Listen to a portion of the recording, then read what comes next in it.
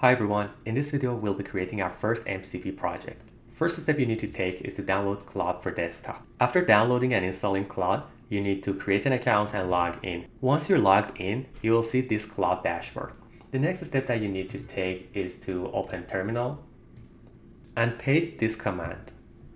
Press enter, and now it's time to paste this. And now just press Ctrl and X, then Y, and then enter. And let's quit Claude and reopen it. Now Claude is reopening and you can see this new icon here. 2 MCP tools are available. The next step is to go to any of these reference servers and start installing them. Because I'm an SEO, I would like to showcase a project that will help SEOs a lot. So my suggested MCP is Puppeteer. Just paste this prompt here and ask Claude to install this.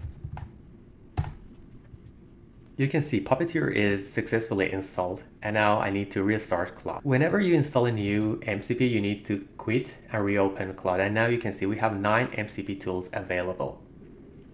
In this sample project, I want to ask Claude to go to a specific URL and run a SEO audit, and then show me their output as a report. So I will write my prompt now. Now my prompt is ready, and I will just press enter.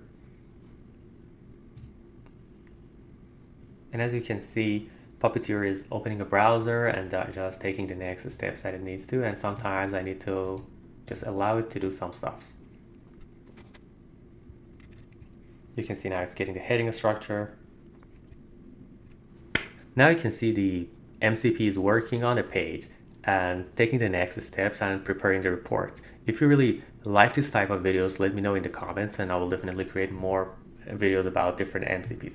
But let's take a quick look at the report that is prepared by Claude. So we have the SEO Audit report that focuses on metadata analysis, and you can see exactly the title, meta description, canonical URL larger, Open Graph implementation is checked, and all of the issues and suggestions are here. Then we're seeing what's happening with the overall heading structure. You can see we have, for example, 2 H1s and some issues that might need to be addressed. All of them are audited and suggestions are prepared. I think this is really helpful and can assist SEOs in their work and can save us a lot of time. Now let's do another test.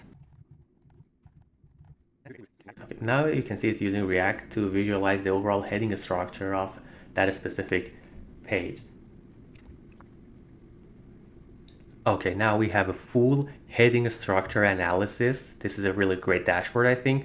And as you can see, we have a summary at top, and some of the issues that exist here, and all of the H1s, H2s.